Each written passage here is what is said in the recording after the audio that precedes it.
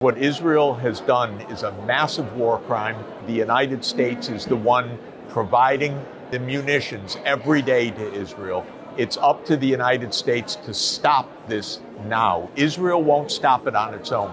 The U.S. has to do this. The U.S. and EU are complicit in Israel's war crimes, and cutting off aid for UNRWA is complicit in the war crimes. The U.S. is in the hands of a powerful lobby which has supported Israel no matter what Israel is doing.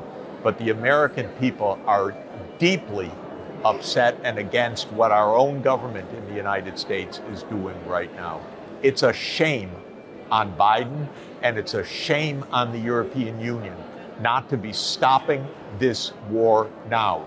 I want the UN every day to bring up a resolution in the UN Security Council. And if the US vetoes it, I want the US to stand in isolation in the whole world and bear the consequences of that.